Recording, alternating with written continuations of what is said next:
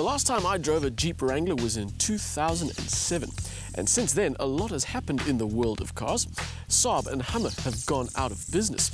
Hybrid supercars are a reality, as is the available of the internet in cars. And by way of random examples, Audi has built 6 completely new models. So, what has the Jeep Wrangler done in that time? Well, apart from a few upgrades to the engine and the interior and some special editions, just about nothing. It looks the same, it feels the same, it drives the same, and for that privilege, thanks to the world and its ridiculous economy, you'll pay more than double for this car than you would have paid in 2007 for one with a similar V6 motor.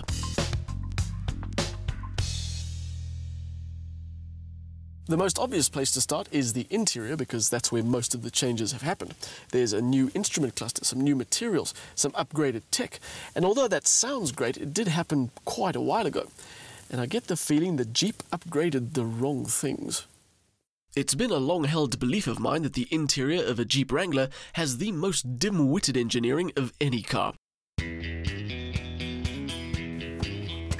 A four-door convertible is a rare thing, but it's such an immense pain in the buttocks to get it to its open-top state, and so impractical once it's there, that never taking the roof off is a far more attractive proposition. There is no button to press, there's no simple 3-step procedure to take the roof off. Instead, just a mind-numbing, muscle-wrenching 10-step operation, and that's just to remove the front panels. The rear section just about needs its own workshop and crew, and then when it's all off, you have to leave it all behind. And it doesn't end there.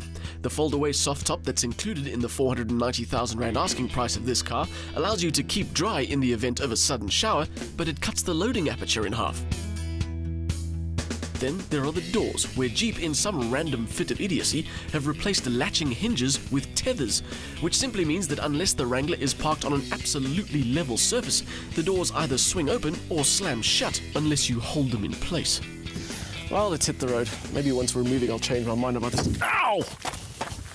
There are 2 engine options for the Jeep Wrangler Unlimited, a diesel or the 209 kilowatt 3.6 V6 petrol in our test car. Both are fitted with a 5-speed automatic gearbox and all-wheel drive. A lot of big SUVs, even those hardcore 4x4s, have got an on-road bias, and by that I mean their all-wheel drive systems are there more to help with cornering and stability rather than driving over rocks and small animals. This is not one of those cars. In fact, you only have to drive a few hundred meters to realize that this thing would be a lot happier in the dirt. Its size is amplified by its squishy suspension. It feels bouncy over rougher tar surfaces and quite wallowy in general.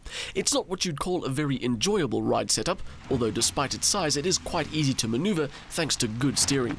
Just a hint though, unlike almost every modern car on the road, the Jeep's extremities lie out of sight, which means you have to leave a little extra room for, by way of example, the front fenders, which you can't see unless you lean forward.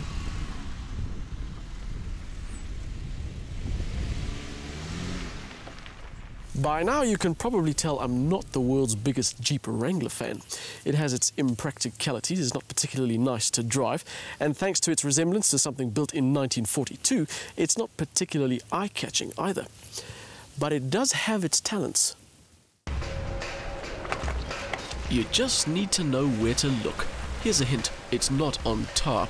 Drop the Wrangler into the dust, throw some obstacles in its way, and all of a sudden this car starts to make sense. It's got 70 years worth of off-road genes running through its system, and when you give it the chance to take on some nature, it really doesn't fail to impress. It even gives you a choice of off-road systems. Command Track splits the torque evenly front to rear and also gives you a low-range gearbox. Rock Track, which is what we've got in this car, also gives you a low-range gearbox, but with much more torque, and lockable front and rear diffs, and a system that will disconnect the front anti-roll bar. And it all makes for epic off-road ability. I know what I've said up till this point about the Wrangler being less than impressive, but all of that is almost blown away when you give it the chance to show off its rock climbing, water wading, sand bashing, mudslinging skills. Put it into the kind of environment where it can show off Jeep's decades of accumulated engineering skill, and you can't help but be impressed by this thing. It also brings home something about this car you kind of miss if you don't take it off-road. It has a lot of character. It looks like nothing else. It's willfully kicked sand in the face of modern styling and a driver-friendly approach in favor of something that's a little old school, something that says they still make them like they used to. As an everyday on-road machine, the Jeep Wrangler Rubicon is deeply flawed. For the money, there are cars with better ergonomics, more modern looks, a nicer drive, and, it has to be said, better fuel economy. But when it comes to its off-road ability and its sheer character, there's hardly anything to touch it. And that means that I may not like it, but I sure as hell respect it.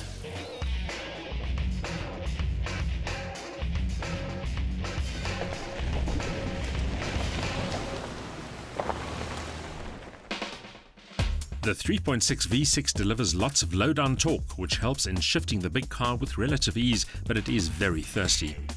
There are lots of things to point out on the Wrangler that are far from ideal for everyday driving, like the door tethers, but it is absolutely brilliant off-road, and you don't get many cars with as much character.